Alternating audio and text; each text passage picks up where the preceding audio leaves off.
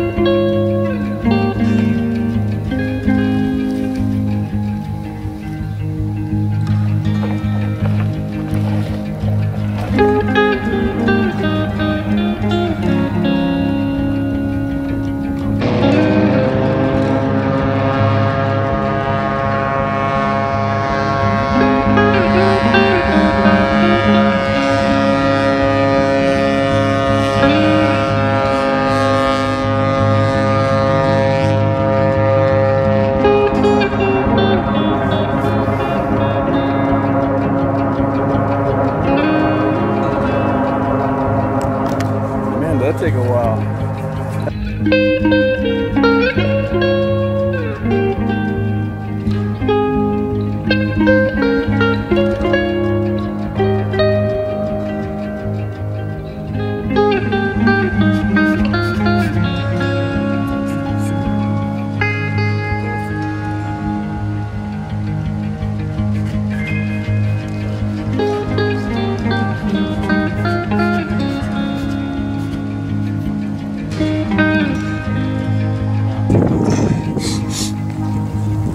This is how you come down.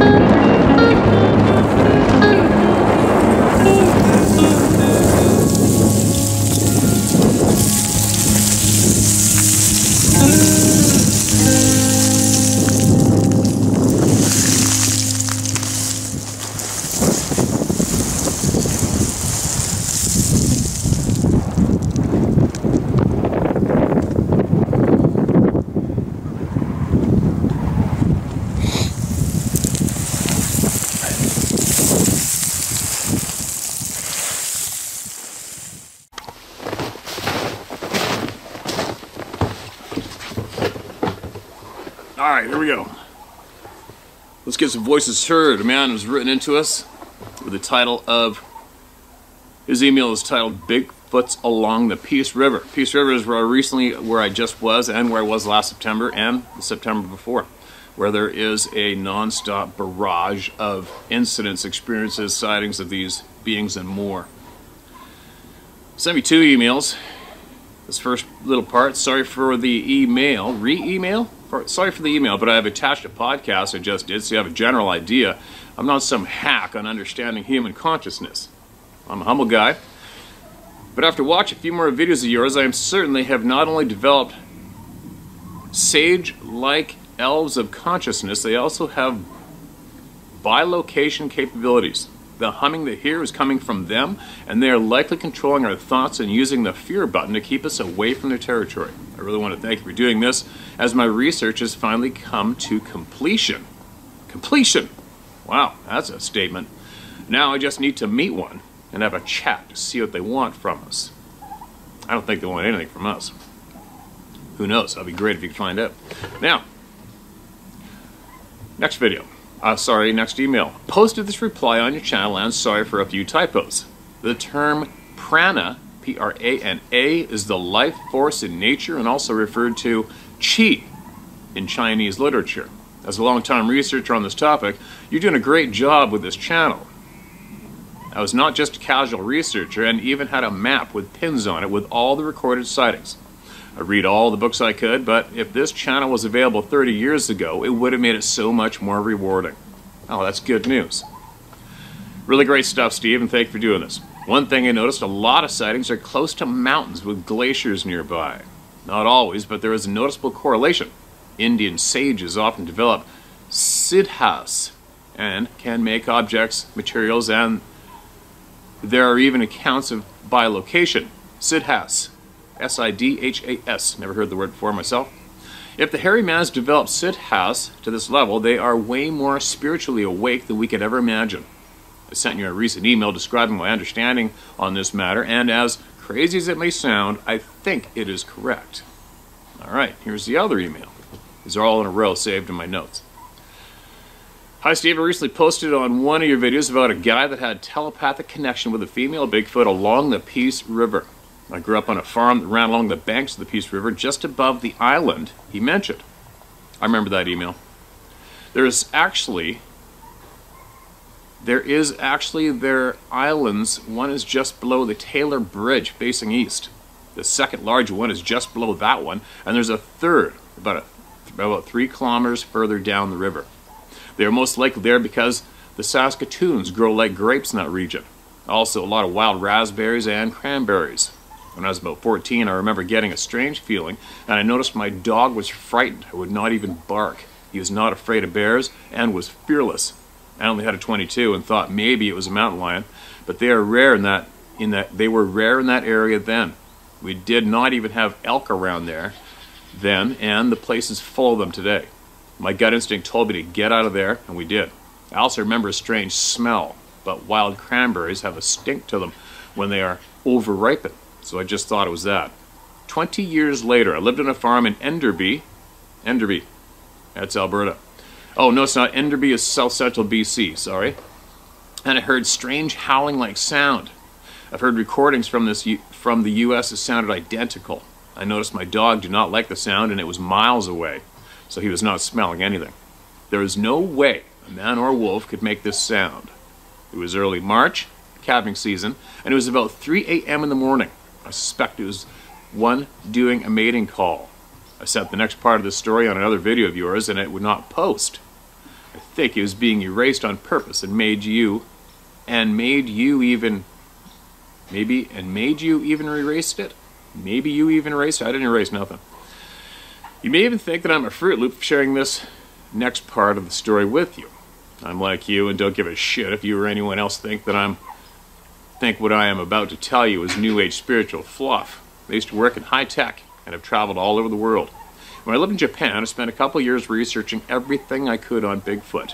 I'm a Buddhist and Vedic teacher, and I have a book published on the topic, and I've done interviews that can be viewed on YouTube. I'm actually a fan of Buddhism. I wish I had more time once I do to look into it more. From what I've learned so far, I have interest in it. I'm not telling you this to blow my own horn, but let you know I know things most men don't about human consciousness.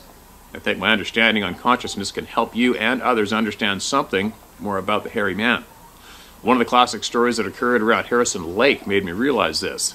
Harrison Lake is not too far from Vancouver, British Columbia, you guys. I'm certain you've also read this story, and it made me understand more about these creatures. It was the one where a guy's dog flushed a juvenile out of a hollow cedar tree, and he shot it thinking it was a bear. Pretty sure that was John Green that reported that one, wasn't it? Who also retired in Harrison Lake. That's an old account. Later, an angry female showed up and was hitting the ground with a rope-like device.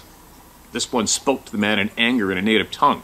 This event clearly demonstrates these beings have shaman-like abilities, not to mention the story you posted about one communicating with the hunter telepathically. It was even able to make his stomach buzz and feel upset. I have a good friend in Australia that was an art dealer, and she went out to a remote area where local tribes were gathering for a sit-in. She was going there to purchase artwork, and when she arrived, everyone was leaving in a panic because one person had a hairy man sighting. They also live in the jungles of Malaysia and Indonesia that appear to be smaller than the ones in BC. I was convinced these beings exist when they discovered bones of Gigantopithecus that dated to 2 million years ago. Most people do not even realize that just 25,000 years ago we had Neanderthals, Denisovans, and our ancestors all living on this planet at the same time, and they are distinctive different groups and not different races. It takes meditation and spiritual practice for a human to change their consciousness. However, the most important contributor to attaining the higher consciousness is the close connection to nature. The life force that the soul needs comes from the prank in nature. You've spent enough time in beautiful BC to understand the euphoric feeling you get in a cedar forest or sitting by a slow-moving creek trickling through the forest. This is food for the soul, like air is for the physical body. When the soul leaves the physical body, it becomes an orb of light.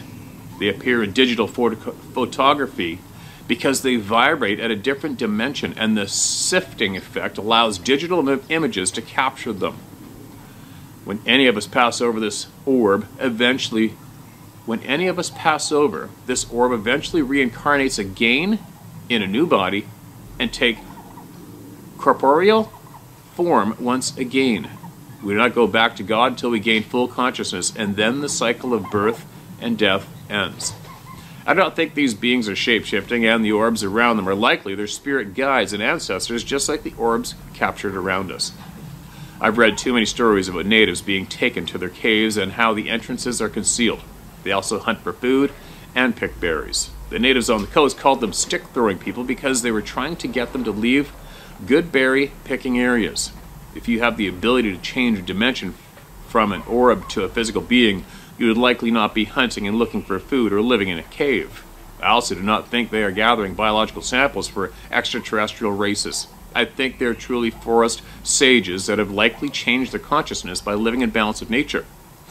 They obviously have a large brain and are likely more advanced spiritually than us. The negative stories you hear about them could be the odd psychopath amongst them. Or maybe they had a family member that was harmed by a human and they hold a grudge. They are wise enough to know to fear men, and it is for good reason. When they attain higher consciousness, we also gain extra perception. They seem to be able to read our intentions and can communicate telepathically. We all have these abilities to a certain degree. They avoid us for a reason, and I can tell you already know why for the most part. The world is going through great changes right now because we are entering a new Yuga cycle. I predict we will see more of them, and we need to respect their habitat and preserve space for them. We are dealing with highly intelligent forest sages. You need to be more clever if you want to capture more images. Have large trail cams in obvious places with smaller ones offset in different areas. I think they are even aware enough to not leave tracks if possible. They are clearly highly physic beings, and the reason I'm going to attempt to have contact with them is not for fame. I think we need them more than they need us. Imagine how the world would potentially change our narrow views and rigid beliefs if we suddenly knew they existed. We would have to leave more habitat for them. In addition, if they are what I think they are consciously, we would learn so much more about our own real spiritual potential. I only discovered your channel recently, but thank you for bringing more awareness to the world about the hairy Buddhas of the forest. Sheldon Moore. Well, that's interesting, Sheldon. Sounds like you've spent a lot of time gaining knowledge, wisdom, and yeah, we're all learning, right? We can all agree and disagree on various points. One thing for me, Sheldon, is, you know, I'm sure they pick berries to go hunting. I've talked to numerous people observing them hunting. They take animals from our camps. They're opportunists on farms, etc. But then there's the other part. These other part, like where people like Edgar, our nuclear physicist, reports of seeing them jumping up and down and beginning to become transparent from the waist up. What's up with that? And then we have the numerous nuclear power and weapons sites who have had these beings penetrate all of the security barriers to only be standing there looking up at the CCTV, the closed caption TV screen, the security screen, at the people inside. And then all hell breaks loose and they disappear. They don't know how they got in there. They can see the prints on the inside of the compound, and then they literally jump over the fence. One officer reported as they leapt basically the body form of a frog leaping when it easily went over the 12-foot fence with barbed wire on it.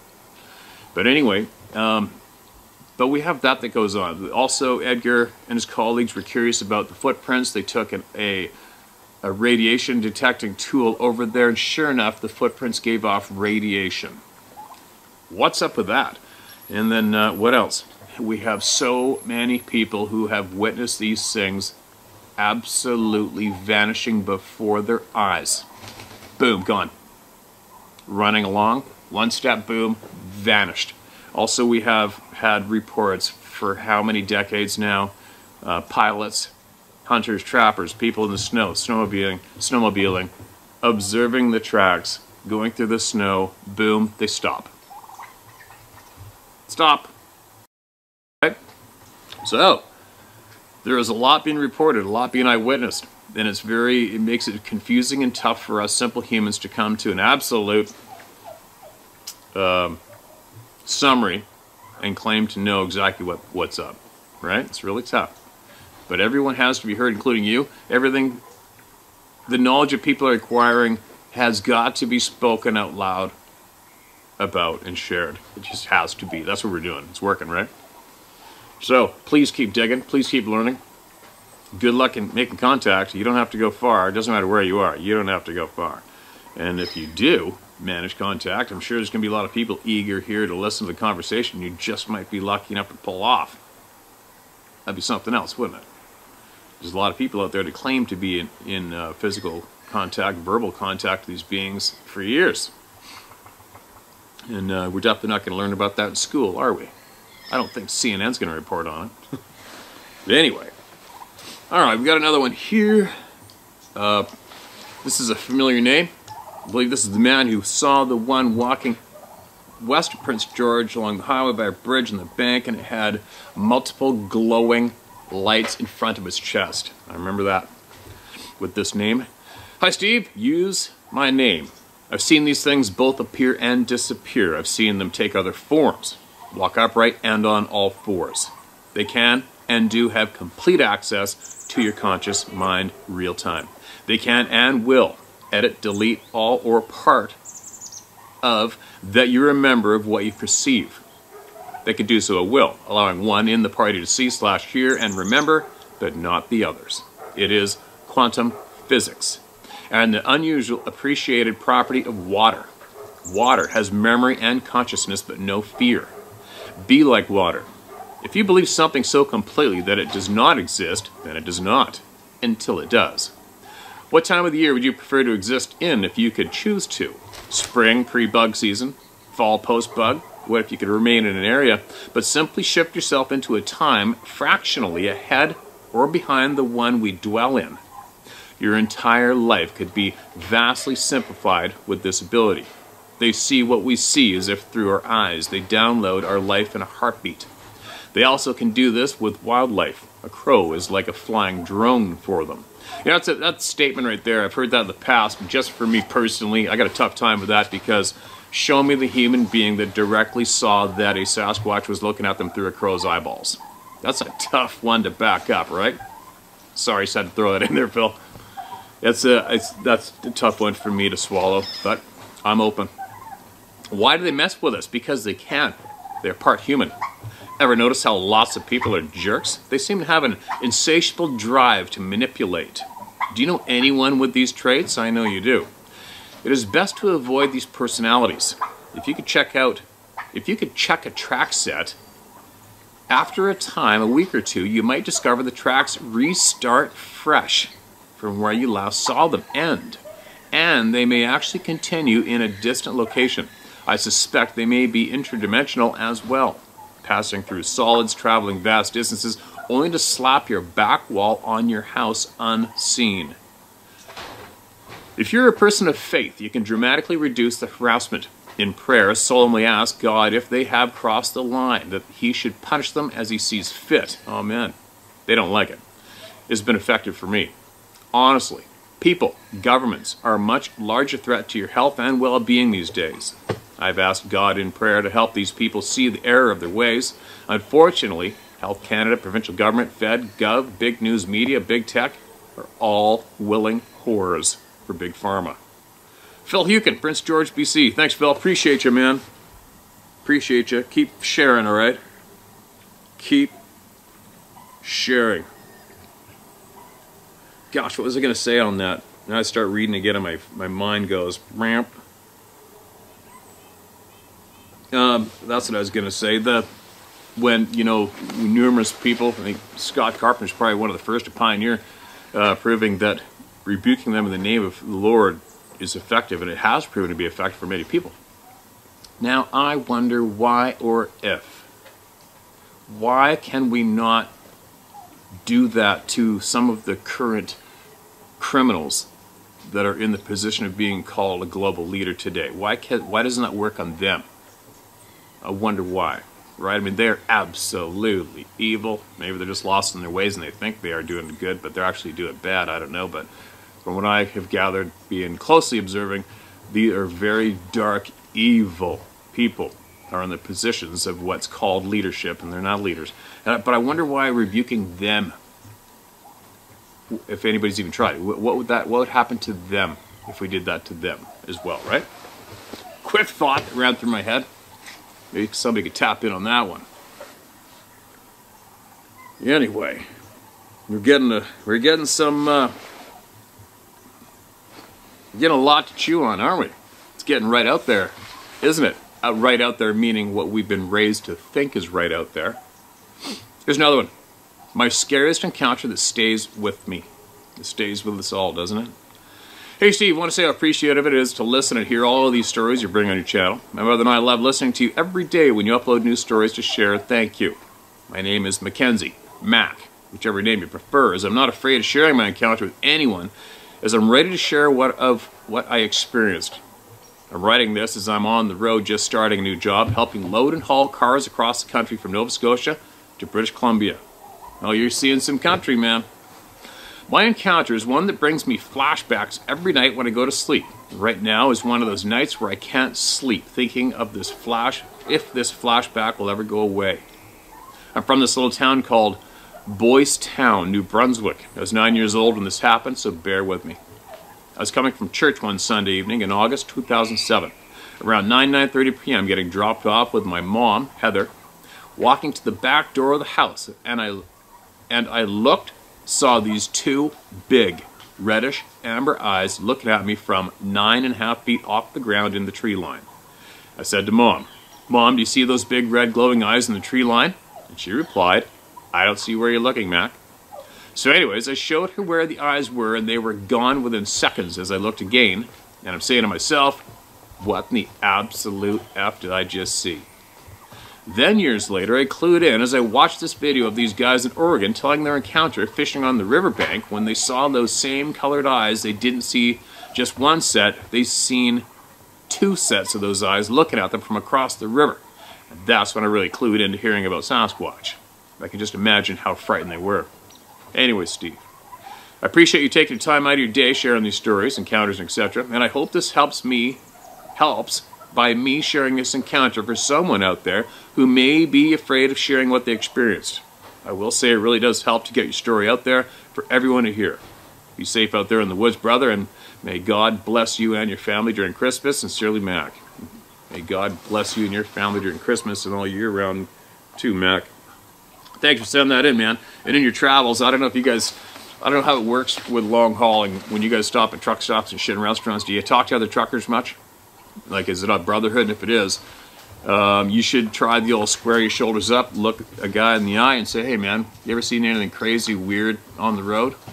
Because I've seen some crazy shit. What have you seen? Whatever. Feel them out and ask around, because that's a valuable position to be in, is traveling across a continent on land and stopping and meeting people from, basically you're going from sea coast to coast, right? I'd be babbling my face off to long haul truckers. Same as the railroad workers. If I had access to all you railroad workers, the train conductors, I would be on you like flies to shit. Pummeling you with questions of what have you seen, what have you seen, I know you've seen something, what have you seen? That would be something else for me. For me to ride along on a train at nighttime, say from Alberta to the coast of BC, I would frickin' love that. Oh my God, would I love that. But not only just once, you'd probably have to do it a handful of times, right? To eventually possibly see something that is not being revealed or taught to us in the sham education system, right? Interesting. I'm glad you shared it. I hope it helps sharing it, man. I hope it helps you sharing that here. It's It's helped a lot of people sharing the shit here, that's for sure.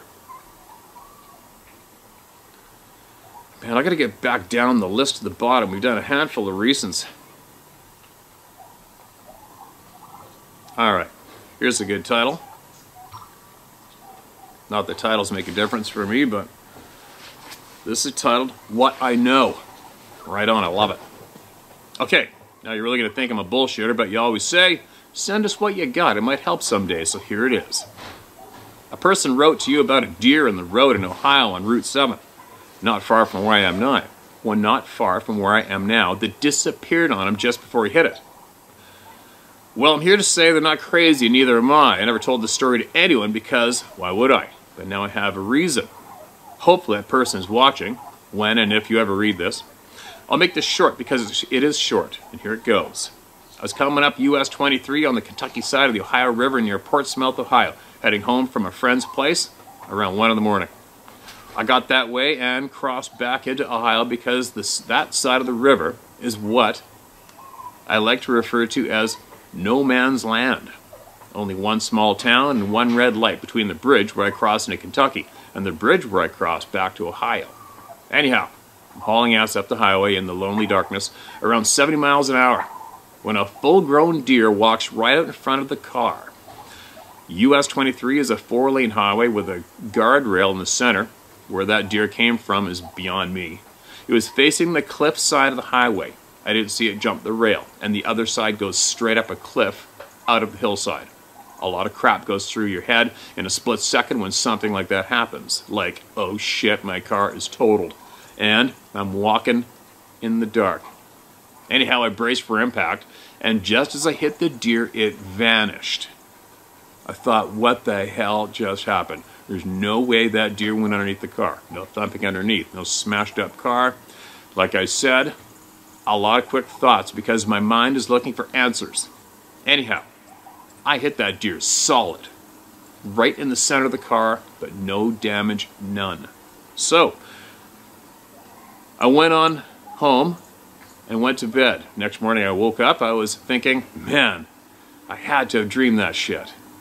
Had to have been a really vivid dream. So I walked out and looked at the front of the car, and there was deer hair stuck in the cracks on the front end. So that proved it wasn't a dream.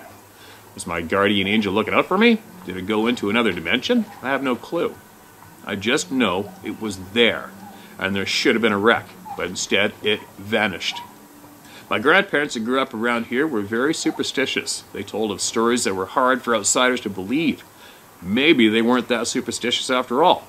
That happened approximately 8 years ago.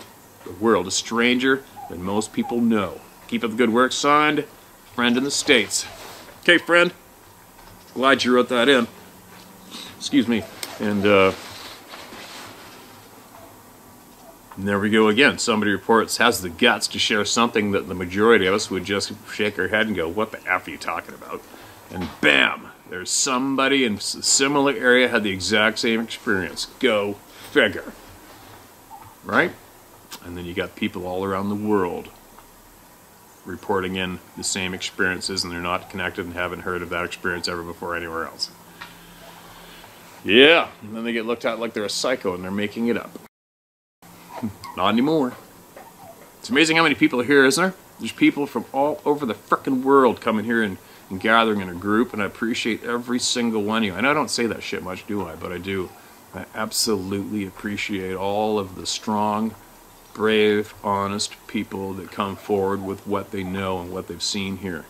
It helps so many people. It's just too bad the whole planet wouldn't get on this bandwagon, right, of helping each other. And you know what? Another thing that you might not notice is when you get a group of people like this, we don't question anybody of what their sexual preferences or what they think they are or how offended. You know, there's not even, we don't even think like that. Nobody here even has a half a thought of picking each other apart or being offended or having to scream out, I like whatever their sexual preference, their what's it called, whatever they identify as. We don't have any of that bullshit here. There's no borders here. There's no race mentioned here. There's nothing. It's just the way it should be, isn't it? Have you noticed that here? This group of people, this is the way it's supposed to be. People from all over the world look at each other in the eye, treating each other as equal, not giving a shit what you look like, where you were born, or what country you're from. Nobody gives a shit. We're all just good, honest people living life and trying to help each other. Ever notice that? That's what this is. How fucking cool is that? Why isn't the whole world jumping on this? But again, you know what? We don't have any influence here in this group is we do not have any media influence here. We don't have any controlled influence here from anyone, right? It's all about us. We're all equal. And we all help each other. We all look each other in the eye. For the most part, sort of. You know, it is online, but we are here, shoulder to shoulder, facing head on, being honest and helpful, and nobody gives a shit. Nobody even mentions the bullshit the mainstream media is dumping on the populations right now to keep each other squabbling and separating. Anyways, bit of a babble. I hope it just made sense in what I just said. Sometimes, like I said before, my brain doesn't mesh up with my mouth, but from what I am seeing here is when every single person is treated important and equal, shit happens. And it's an overwhelming amount of kindness comes from that. Don't you think? There is so much kindness here. Equality, equal, everybody's equal here. Anyway, I'm babbling. I gotta get moving. And I gotta prepare to turn these things into absolute perfect sidekicks for gravy and mashed potatoes.